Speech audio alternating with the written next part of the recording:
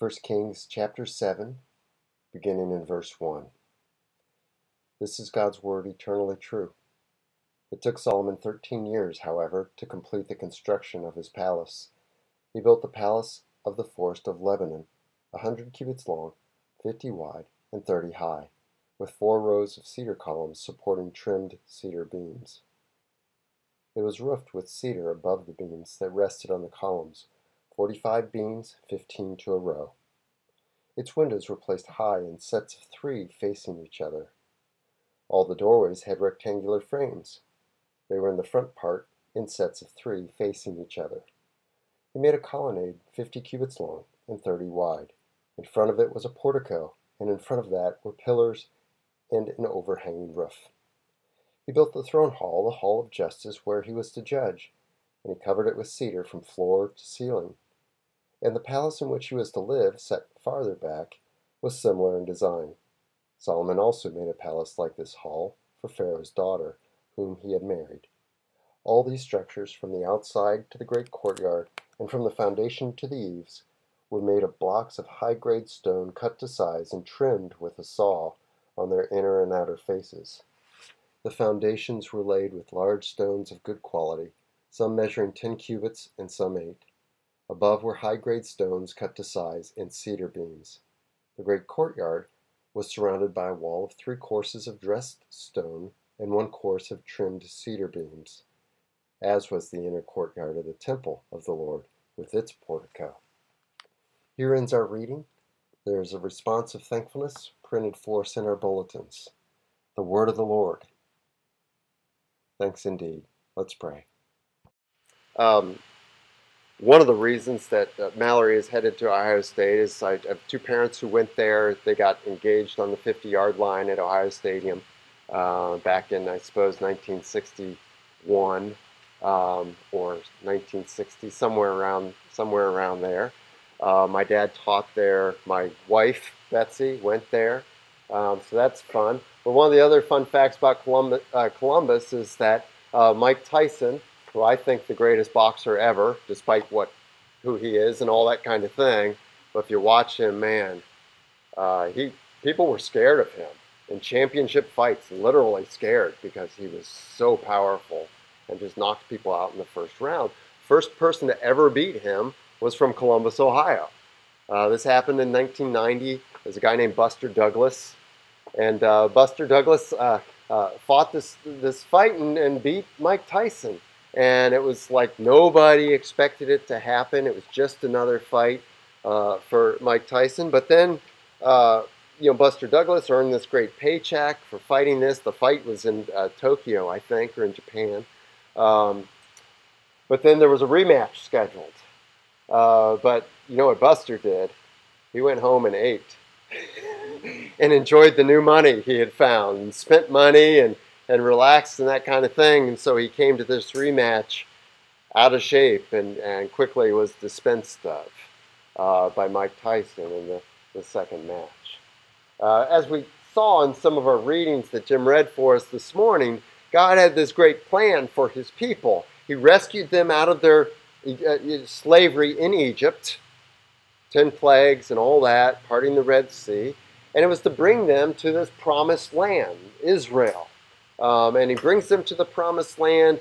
They cross the Jordan and they defeat all their enemies there. And it's God's plan to place them in this promised land and to bless them abundantly. Now, this was all by grace. We find out, and one of the reasons for the 10 Commandments containing these 2 commands at the beginning, no other gods, and don't have idols, is because some of them were worshiping idols and had other gods when they were in Egypt. They were not, contrary to what we see in Charlton Heston's version of the 10 Commandments, all faithful people looking for God. They're told by Moses to put away their idols. That means they had them, even after they had come out of Egypt. But God's plan for his people was in the promised land. This Old Testament people got to bless them abundantly. And so we read about that in Deuteronomy 28. What's God's plan? What's his intent for his people? Not to curse them, not to make things difficult for them, but to bless them and to give them abundant flocks and great produce. This is what we're reading about in Deuteronomy 12 as they lived in the land. And that when nations would attack them, they'd come from one direction, but God's people would turn and face them in battle, and their enemies would scatter in 7 directions, totally in confusion. That's God's design for his people, Old Testament Israel, that God would bless God's people's offspring in the land. That this would be a place of abundance. And so we see this being God's intent. And so the question is, when we get to 1st and 2nd Kings, and we're dealing with 2 books that were written to people who had, after the days of Moses, much, much later, they were almost the 800s, 900 years later, they found themselves in exile. They were no longer in this promised land, experiencing these blessings that God had declared he wanted to give them in Deuteronomy 28. Now, they'd experienced those things for a while and off and on, but they find themselves out of exile. And we see just a hint of what can happen here in this passage in 1 Kings 7. Now, in 1 Kings 7, God is still abundantly blessing his people in the promised land through Solomon, and because of Solomon, and because of Solomon's faithfulness. And so we talked last week about how Solomon first takes care of building the temple. That's chapter 6. He gets that done and in good order, 7 years. And he gives his attention to it, and he gets this done. And then after that, he builds the palace. And in the palace, there's a place in the back for him. A place in the back for his wife, who was Pharaoh's daughter, who we assume from Proverbs and Ecclesiastes was faithful to the God of Israel. Solomon says to his son, listen to your mother. And it seems, and we see this in Song of Solomon, chapter 3 as well. She comes up from Egypt. She accepts the God of Israel like Ruth does. Ruth was a Moabite, but she comes and accepts the God of Israel. Or like Rahab, one of the Canaanites, accepts the God of Israel. And so this is the time in chapter 7 that God is abundantly blessing his people. So last week we talked about that God blesses his people and blesses Solomon, the king he has selected for his people, with this extravagant palace. Now, Jerusalem was along a trade route, and people would come into Jerusalem and trade. They'd sell their stuff and buy stuff.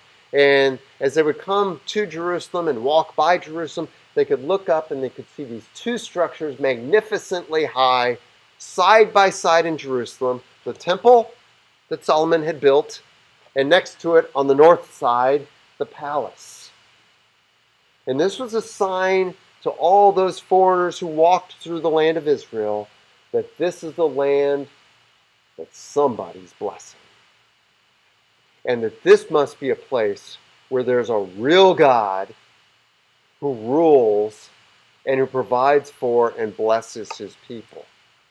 That's one of the functions of the temple, one of the functions of the palace, that foreigners would come by and say, the God of all gods must live here. He must dwell here. He must bless these people. And so that was a sign to them as they passed by Jerusalem. So that's what God is doing in Solomon. And so we're at one of the heights, and we see the height of God's blessing on his people through chapter 10 of 1 Kings. We see this highlighted or at its peak in chapter 10 when the Queen of Sheba, coming down from the south, sometimes she's called the Queen of the South, she comes up because she's heard of Solomon's wisdom and the splendor and the riches and the glory of his kingdom.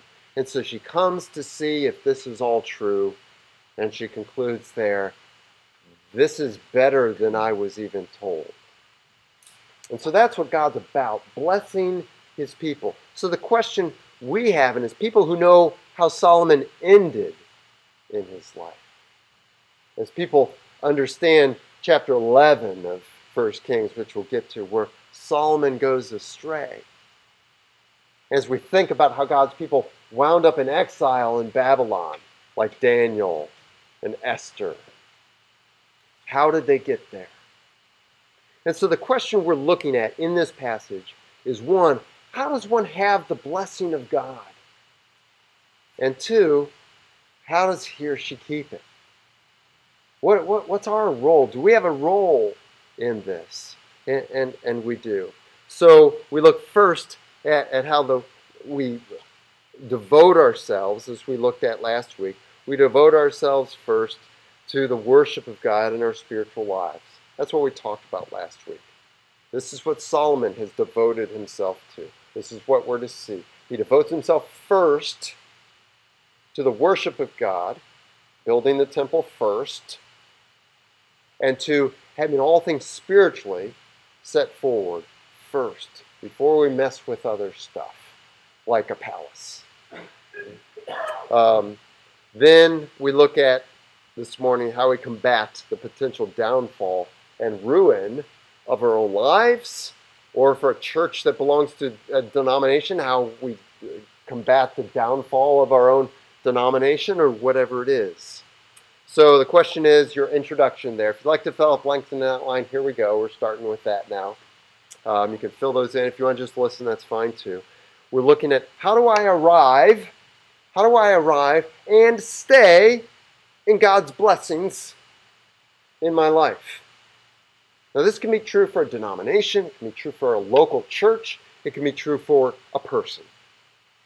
So number one, first we looked at last week, putting worship and spiritual life first has this result. We kind of talked about it last week, but we didn't come out and say it, and it's this. Number one, God will bless. God will bless, as he did for Jesus, the person who put worship and spiritual life first better than anyone, Jesus did.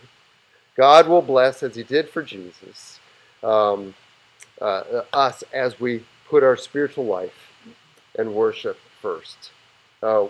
Jim read for us Matthew 6:33. Seek first what? His kingdom and his righteousness, and then what? All these things will be added to you. This is after Jesus says, don't let money be your God. Okay, we got a break there in our Bibles, right? But there's no break there, right? That's just an editorial comment. They put a little thing there between verse 24 and 25. But Jesus, this is the discussion. Jesus says, you can't have two masters. You'll love one and hate the other. So you need to have one master. It needs to be God, not money. And then he says, don't worry about money, because God clothes the field with lilies. God will take care of you. Don't worry about stuff. Don't build the palace first. Build the temple first. Have your life be a build the temple first life. God, my spiritual life first.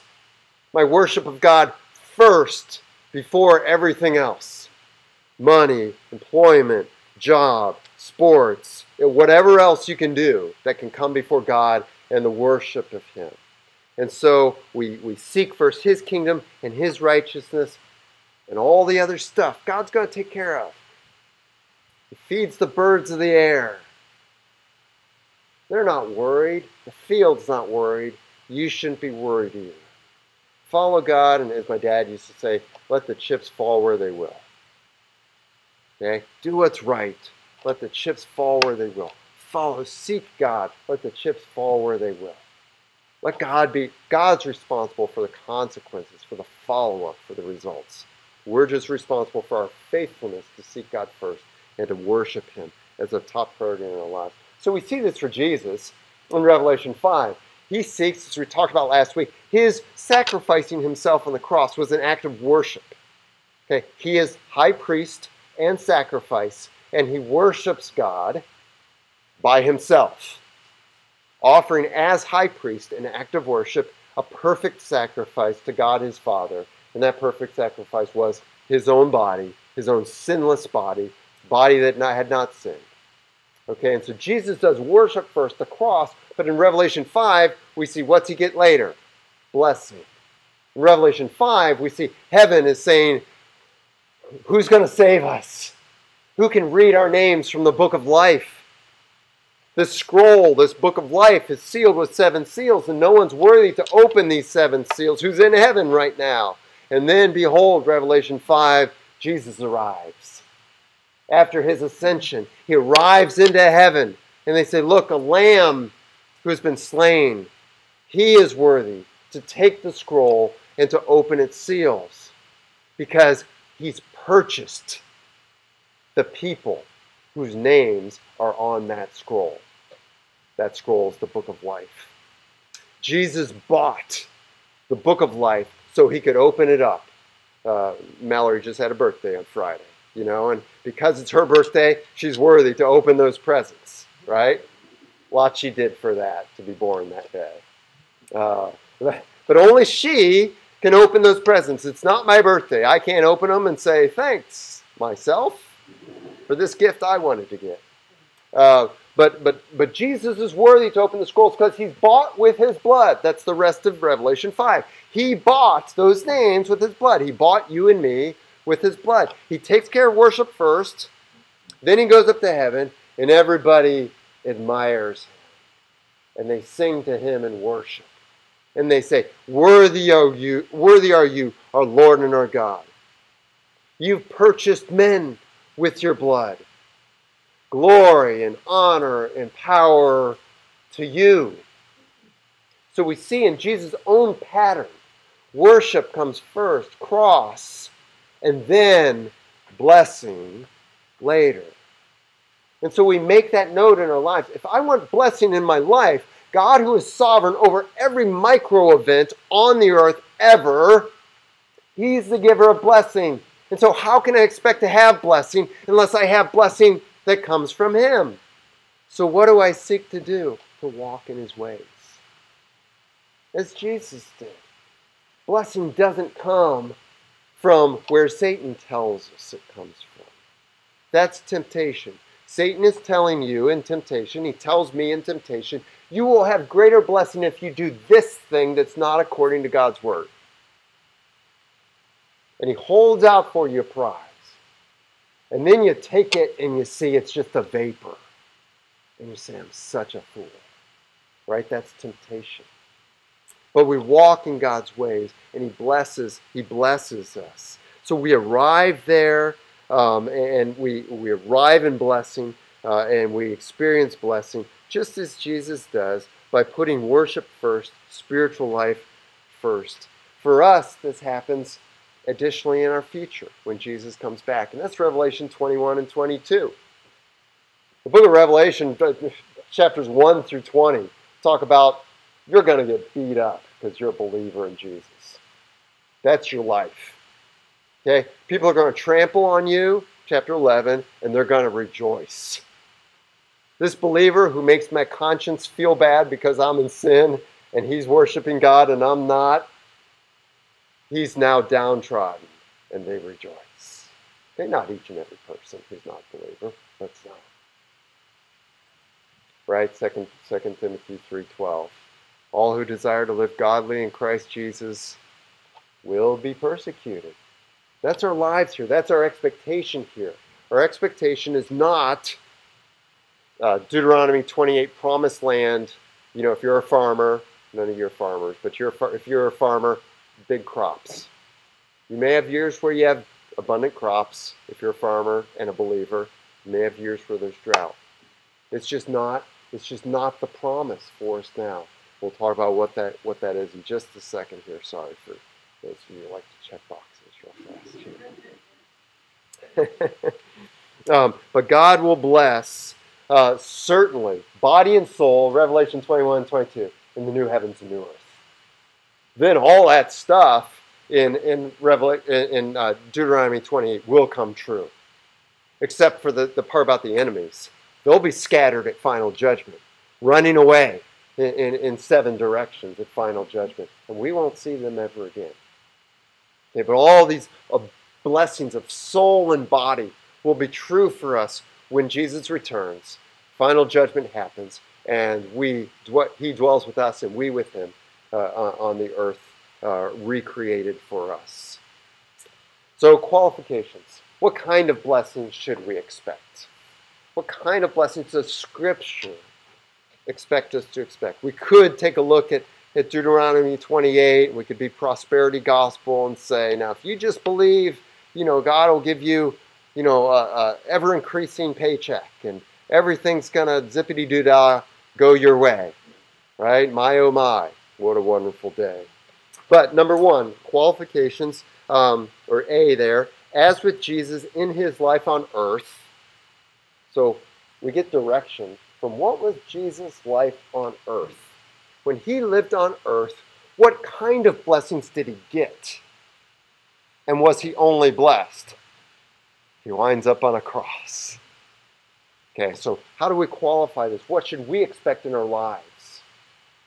Well, like Jesus, as with Jesus in his life on earth, number one, in this era prior to Jesus' return, this blessing that we speak of is a guarantee regarding your soul.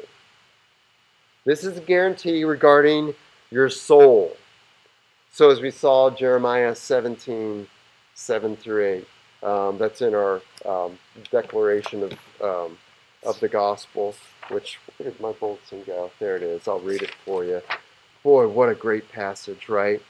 But blessed is the man who trusts in the Lord, whose confidence is in him. He will be planted by the water, like a tree planted by the water that sends its roots out to a stream. If you're a tree and your roots go out to a stream, you get water all the time. Because they're by a stream. That's where water is. And so even though the ground might be dry below you, your roots are tapped in to a stream. And so Jeremiah goes on and says, the tree does not fear when heat comes. Its leaves will always be green. This is talking about our souls, the condition of our souls, even if we're in jail for our belief in Jesus. Our souls will be green, so to speak, living, prospering, alive, not parched and dry. This tree has no worries in a year of drought and never fails to bear fruit. So this is the promise for us in our lives. This is not a promise of a physical, number two. It is not a guarantee of solely, S-O-L-E, of solely good things for your life and your physical circumstances.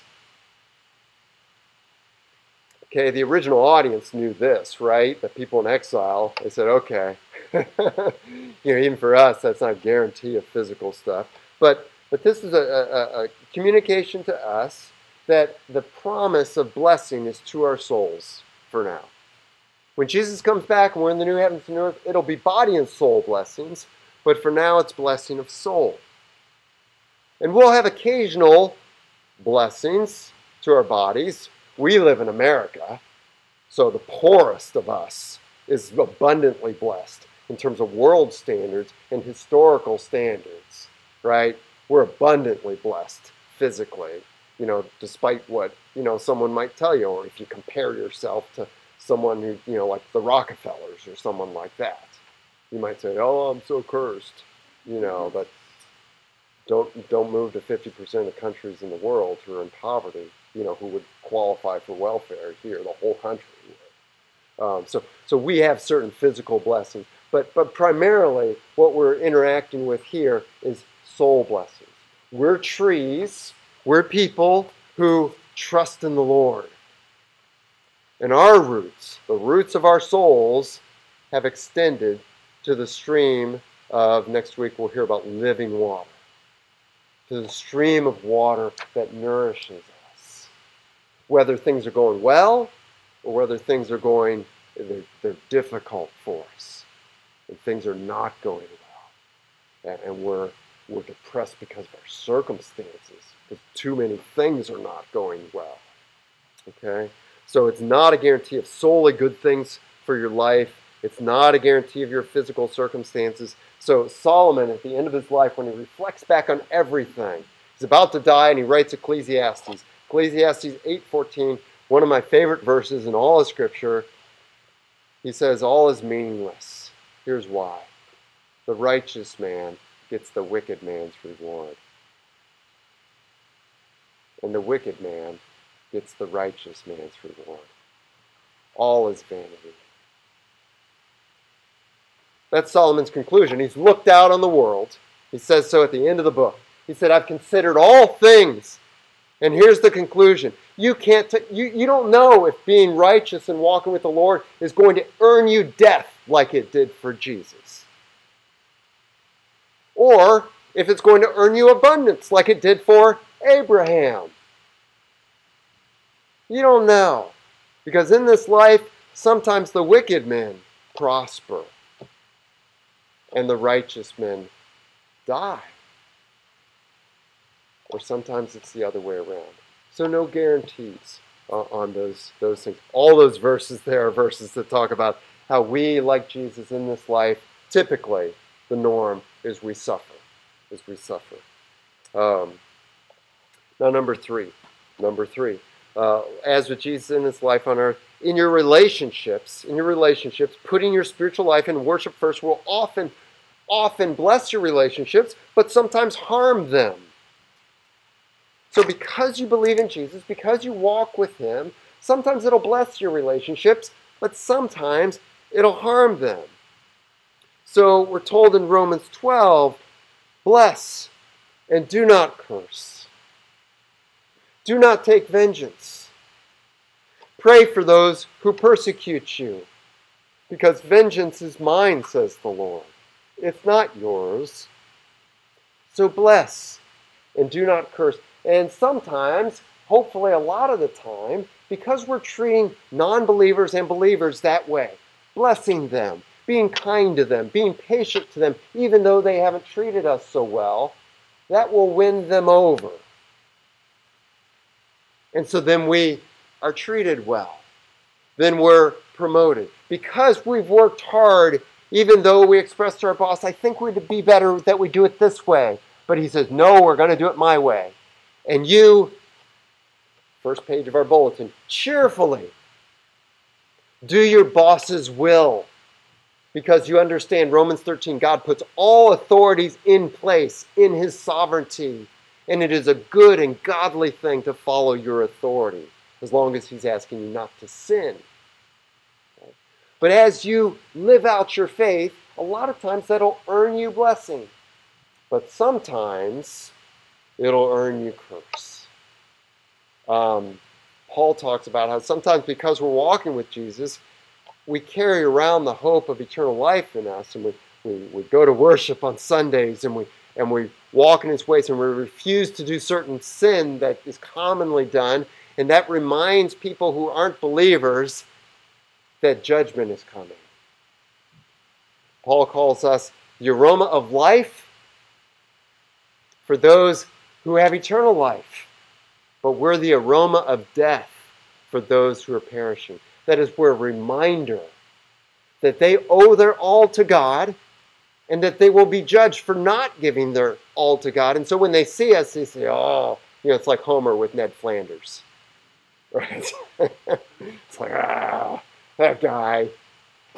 And so, but hear this. Jesus puts it this way. If the world hates you, keep in mind it hated me first. If you belong to the world, it would love you as its own. As it is, you do not belong to the world, but I have chosen you out of the world. That is why the world hates you. So Jesus says, here's your baseline. Expect the world to hate you because you're following me. And if they don't, consider it a blessing or a bonus. It's like, hey, wow, this is great. They're being nice to me. Jesus said, I tell you the truth, no one has left home or brothers or sisters or mother or father or children or fields for me in the gospel who will fail to receive 100 times as much in the present age and in the age to come eternal life. Jesus said in Matthew, so we leave a lot of things to follow Jesus. That's not fun. And in Matthew 10:32 through 37, he says, do not pretend, do not expect that I've come to bring peace on earth. Jesus, what do you mean? I didn't come to bring peace on earth, but a sword. And he goes on and explains, now get this, Jesus is talking to Jews. This is who Jesus was among, God's covenant people during his incarnation. And he's telling them, don't expect peace if you follow me. Because look, what's going to happen to me because I follow the one true God? I'm going to wind up on a cross. And you know what's going to happen to you? You're going to be divided from your mom and your dad and your brothers and your sisters. And they may turn on you and deliver you over to the authorities because they see you have abandoned the God of Israel. They'll stick with the Pharisees and the Pharisees' view of things. And therefore, Jesus says, I come to bring a sword.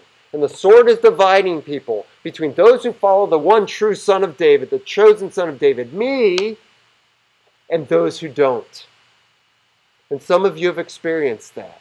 Some of you have believed, or you've left, people leave the Jewish faith, or maybe the Catholic faith, or they've left Islam, or they've left Hinduism, or they've left atheism, and had their own parents say to them, I'm ashamed of you.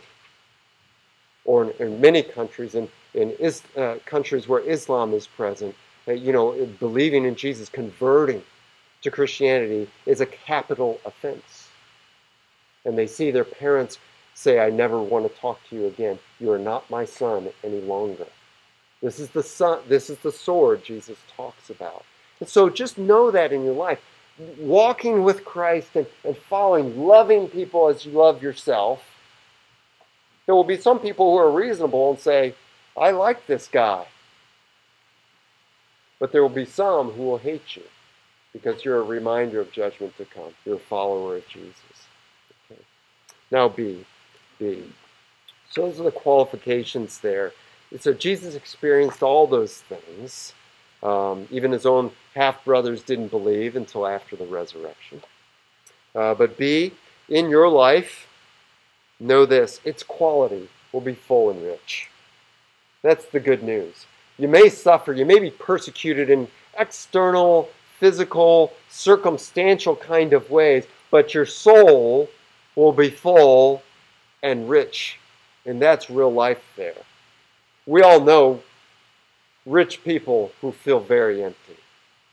We all know successful people who feel very empty and whose lives are a mess. But as we walk with the Lord, as we put worship first, as we put our spiritual lives in order first, our lives are full and rich, even with the difficulties that we experience. Because we have the warmness of that comfort we receive from the Lord, knowing that his blessing is upon us. When I was in high school, I became, by 12th grade, I became a better player than I ever thought I would be. This doesn't mean I was great. I started one game my senior year in high school.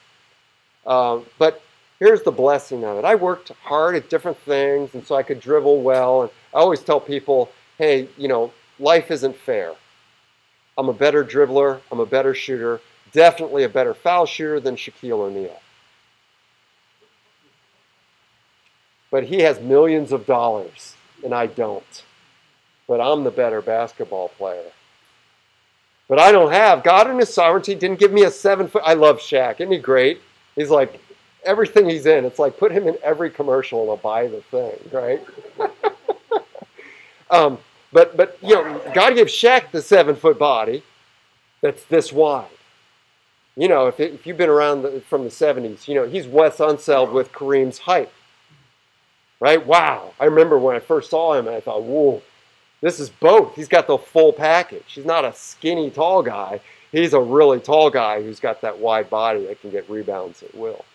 But I became a better basketball player than I thought I would be. But I didn't play much. And so that was a hardship for me. Going out there, and I'd done well in some other things, and there I went and sat on the bench. And some games I didn't get in at all. And my dad became worried about me about halfway through the season, or maybe 2/3 of the way through, and he was trying to encourage me. And I said, Dad, I'm okay. I said, and I put it this way, don't take it the wrong way. I said, I'm John Musgrave, whether I play or not. And what I meant was this. I was having fun in practice because I was shooting the ball and making it With the three-point line came the year after I graduated from high school. But I could bomb them. And I was bombing them over the first team in practice. And when the coach needed somebody to get out there at the end of the game and run the four corners offense, I was the guy because I could dribble well and handle the ball well. And I just knew that. And whether I was utilized or whether I lived the embarrassment of not being able to start on my high school basketball team, I had this knowledge inside. I was actually better than I thought I would ever be. I'd wound up to that place in 12th grade. And that's the kind of experience that we can have as believers. You know, everything can be crumbling around us, and the world can look at us and say, wow, look at your life. Things didn't really turn out for you, did they? But we know in our souls, I'm a child of God. The God of heaven who controls all things. He loves me. And did you notice there, verse 6 of Psalm 1? He watches over the way of the righteous. That's us. God's blowing the wicked away like chaff. You know, that's dust. That's dust from the wheat, chaff. He's just blowing that all over the place. But he's watching over us. And he's protecting us. And that makes us feel good inside. It gives us comfort and strength inside. And we can have joy regardless of our circumstances because of that. Okay, so in your life, you've got this quality. Now, here's the thing to note from this passage. While this passage in and of itself, with these first 12 verses of chapter 7, are speaking of the glory and the blessing that God has given to his people and to Solomon and to his people through Solomon, we also have a foreshadowing of what can potentially go wrong when God blesses you. Because Solomon has everything going his way, and then we find out, come chapter 11, that wasn't good for his soul, or he didn't handle that well. He could have, but he didn't. And that caused ultimately the exile of all God's people into various parts of the world and into Babylon. So here's number 2. This is a huge principle in Scripture to get. Number 2, when God blesses you, be careful of your own heart. When God blesses you, be careful of your own heart. When God enables you even to experience, physical circumstances that are good, like Allison Felix, she's a believer. She was a believer early in her life, and now she's the most medal-winning runner in history for the United States. Won her 11th last night. She tied Carl Lewis with her 10th in the 400, getting a bronze, and then won the 11th with the 4x400 relay. Got a gold medal with that, and she has this great blessing, and it's like, God, you didn't have to do this, but you did.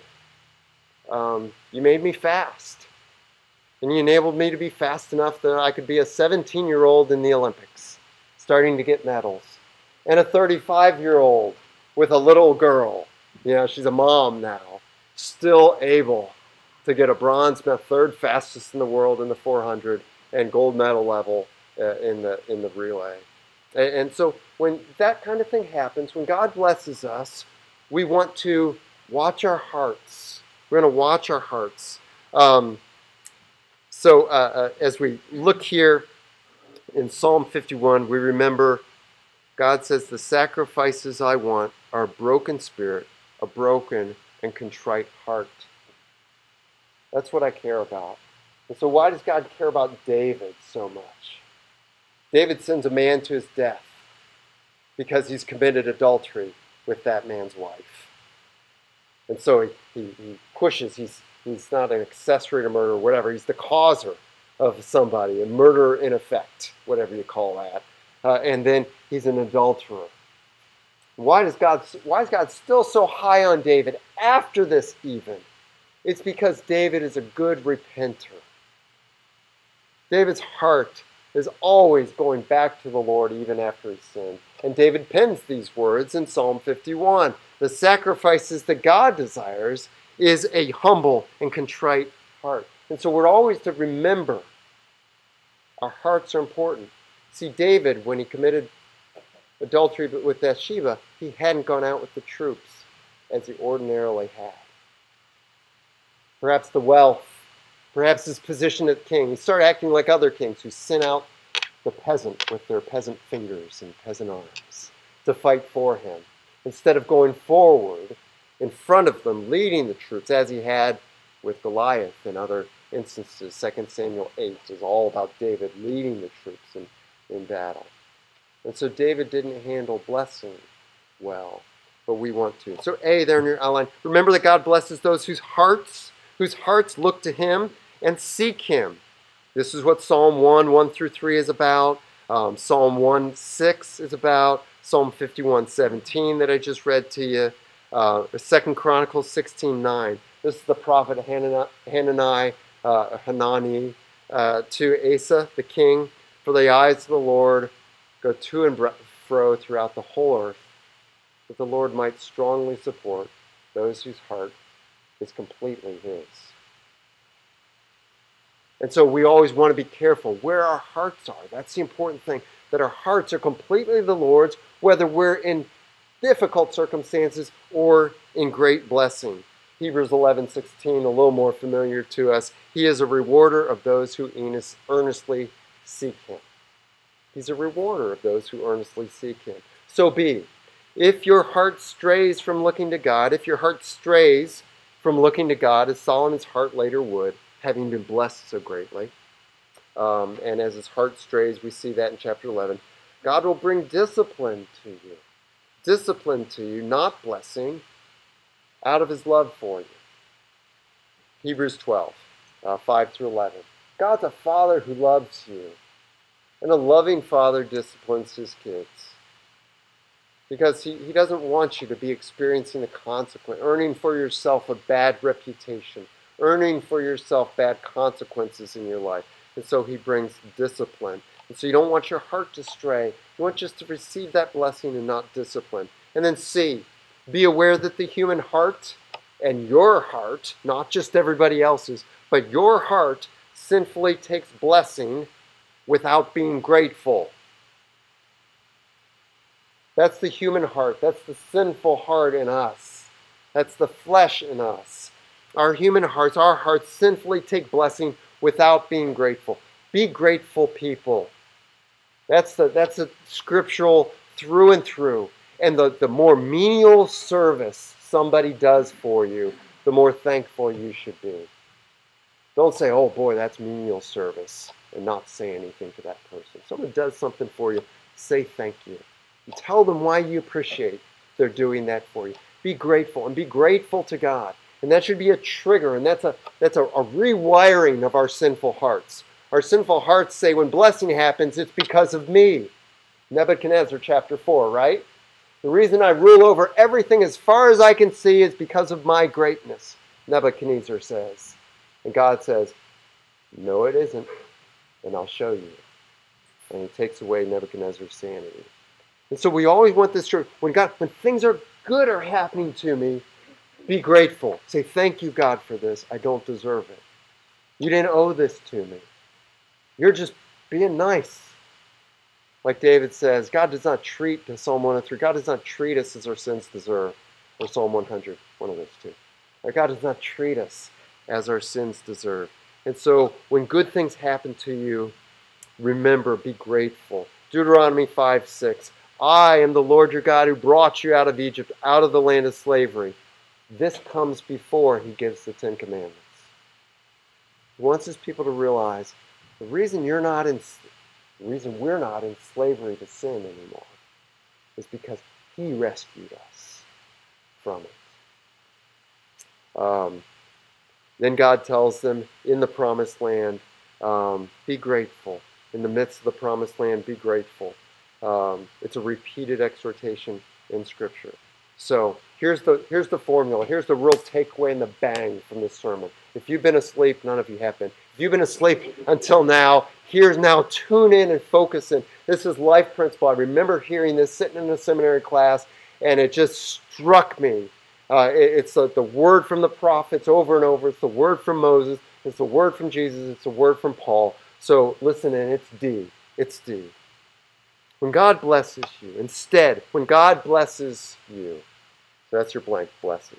Instead, when God blesses you as your heart has gone after him, when you walked with the Lord, when you've been seeking Him and He blesses you, instead of not being grateful, instead of trying to explain that by, well, I first did this and I studied real hard and I did ball handling drills in my basement every, for half an hour every night each summer, which I did. Instead of crediting yourself for that,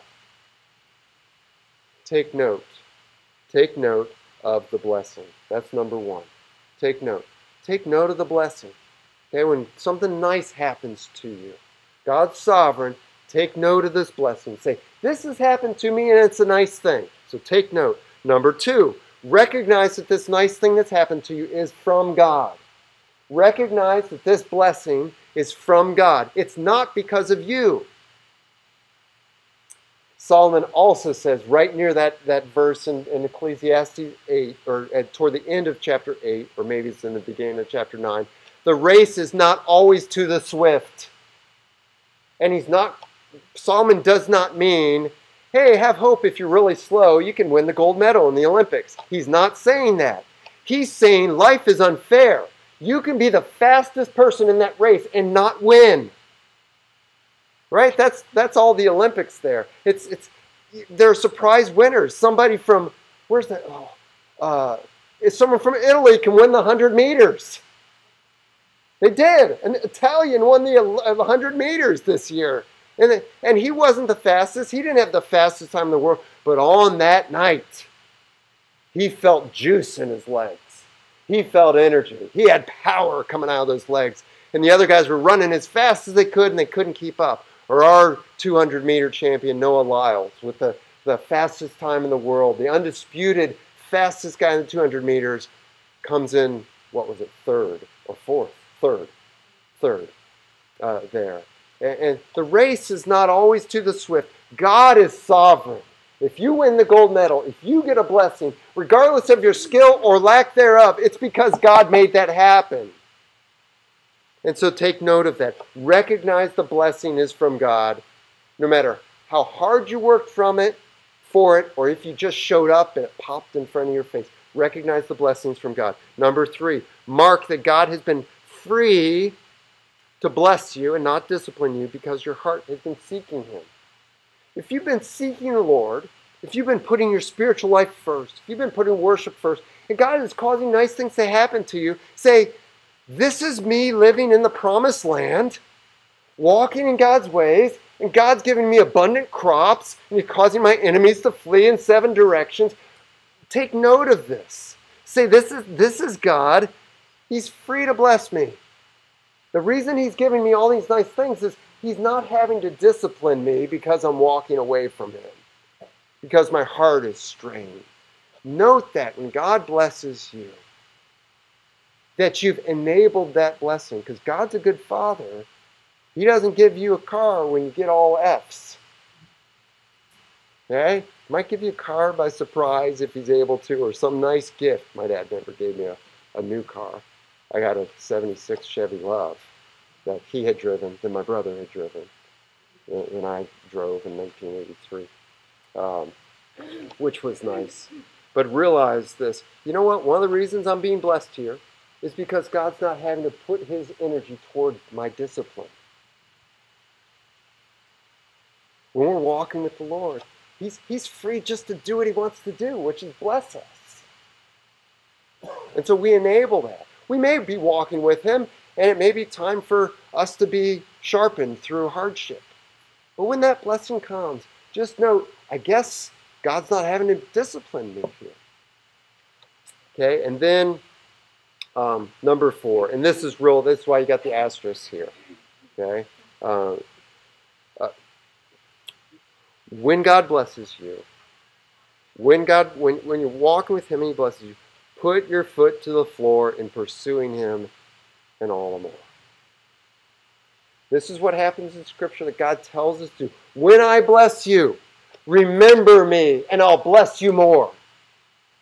When you're walking with me and I bless you, you think that's good? Just wait till what I want to give you. Just keep walking with me. When things are going well for you, make the connection. They're going well for me because I'm walking with the Lord. I love Him, and so I need to do that even more. This is what we don't see with Solomon. Solomon doesn't turn at the end of his, toward the latter part of his life and say, look at all God's blessed me with. How could I walk away from him?